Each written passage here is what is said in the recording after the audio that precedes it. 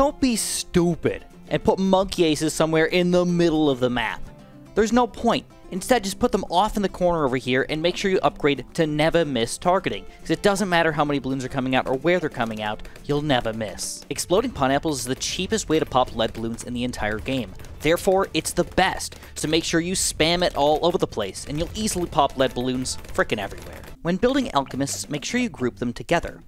This will allow them to buff each other, which will give them more range to buff even more of your towers.